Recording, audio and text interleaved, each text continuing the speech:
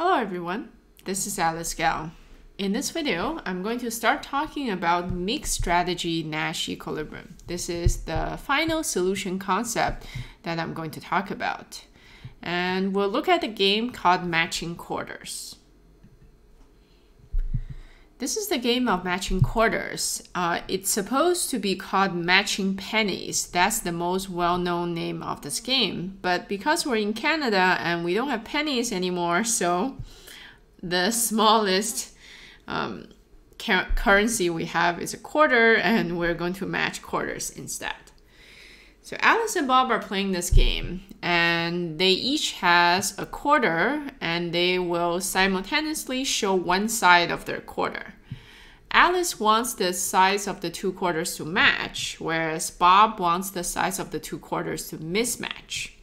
So from the payoff matrix, the utility matrix, you can see that if the two quarters have the same sides, so either both heads or both tails, then Alice is happy, Bob is not as happy. Whereas if the two quarters, the two sides are different, then Bob is happy and Alice is not as happy. Now, given this game, now we have a few different concepts we can use to analyze it and try to predict what the players are going to do. Let's use the concept of pure strategy Nash equilibrium. So let's think about this question. How many of the four outcomes of this game are pure strategy Nash equilibrium? Think about this yourself and then keep watching for the answer.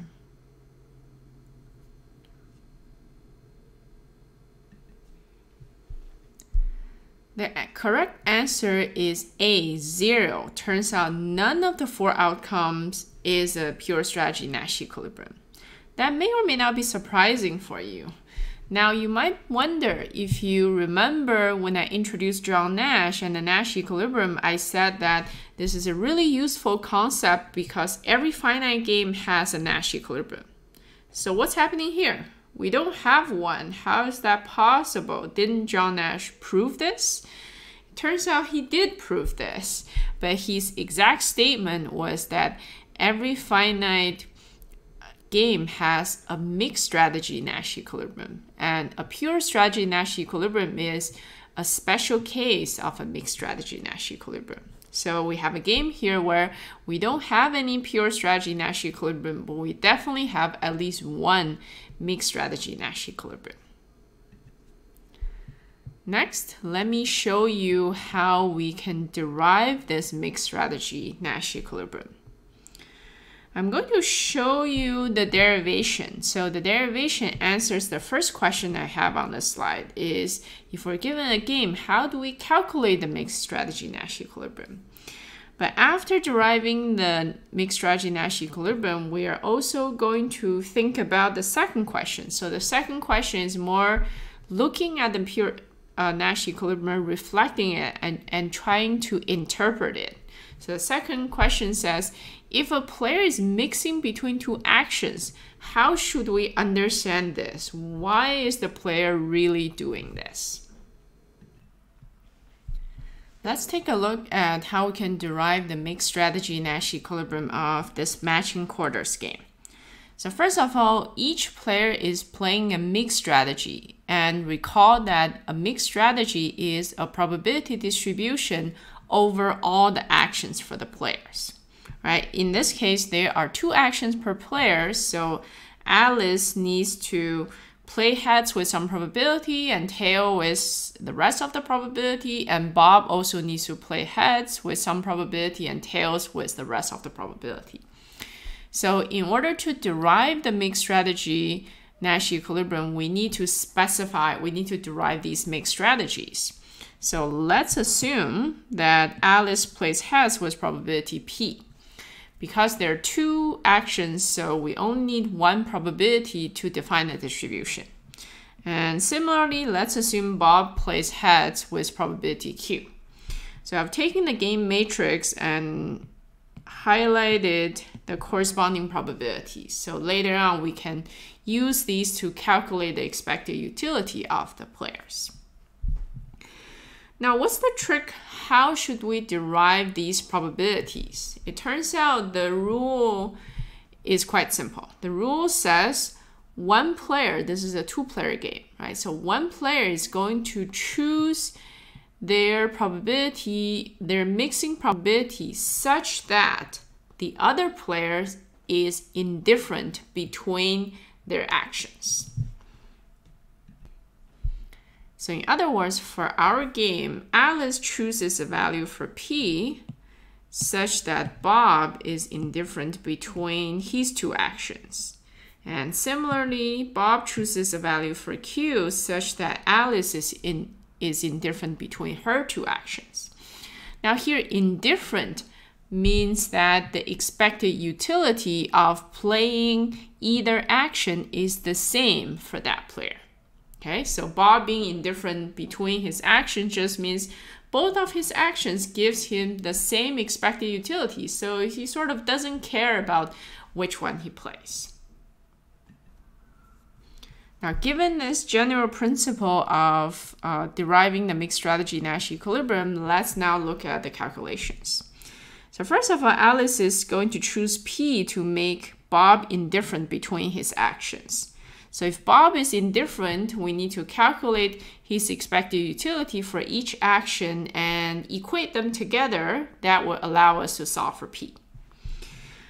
The expected utility for Bob if he plays heads. If Bob plays heads, we are in this left column. Right, we are in this column right here. And if Bob plays heads, then we're looking at these two numbers, right? 0 and 1. So if Bob plays heads, then with probability P, Alice plays heads. So Bob gets the utility of 0, right? So with probability P, Bob gets a utility of 0. And then with probability 1 minus P, Alice plays tails and Bob gets a utility of 1. So Bob's expected utility is the sum of the two, which is 1 minus P. Similarly, if Bob plays tails, then we are looking at the right column. Let me highlight this. And then we're looking at these two numbers, right? If Alice plays heads with probability P, then Bob gets utility of 1. If Alice plays tails with probability 1 minus P, Bob gets a utility of 0. So Bob's expected utility is P. We equate these two. That gives us an equation involving P, and we can solve for P, which is 0.5. Okay, this means in order to make Bob indifferent between his two actions, Alice should choose P equals 0.5. Basically means she should play heads and tail randomly. And the calculation for Bob is very similar, but let me still go through them. So Bob wants to make Alice indifferent. So if Alice plays heads, then we're looking at the top row. And in particular, we are looking at, since this is Alice, right? So we're looking at the first two numbers. Now, if Bob plays heads, that's with probability Q, Bob plays heads and Alice gets a 1. With probability 1 minus Q, Bob plays tails and Alice gets a 0. So that's the expected utility in this case is Q.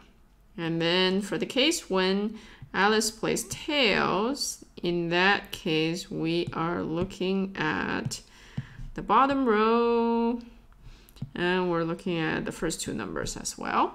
So with probability Q, Bob plays heads and Alice gets 0. With probability 1 minus Q, Bob plays tails and Alice gets 1. So Alice's expected utility is 1 minus Q. Again, equate these two together, you get 0.5. So overall, what's happening? Well, there is one mixed strategy Nash equilibrium, and at this mixed strategy Nash equilibrium, Alice plays heads with probability 0.5, and Bob plays heads with probability 0.5 as well. So to summarize, how do we derive a mixed strategy Nash equilibrium of a game? The general principle is that each player is going to choose their mixing probability to make other players indifferent between their actions.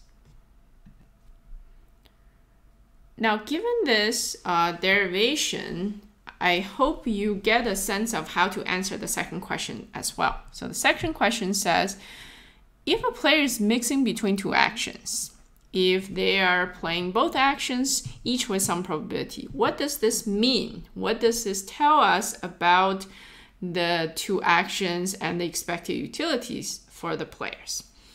So it turns out when a player is mixing between two actions, it means that the two actions have the same expected utility for the player. It means that the player is indifferent between the two actions. Okay, so what's happening at this mixed strategy equilibrium is that each player is choosing their mixing probability to make the other player indifferent between their two actions, right? And then once the other player is indifferent between their actions, it really doesn't matter how much they play each action because both actions are the same. Once they're indifferent, they can mix with any mixing probability, except they have to choose their mixing probability to make the first player indifferent between their actions as well. Okay, so there's an interesting dynamics going on where each player is choosing their mixing probability to make the other player indifferent. But once they're indifferent between the two actions, really the mixing probability doesn't matter to that player anymore. Right, that's everything for this video. Thank you very much for watching. I will see you in the next video. Bye for now.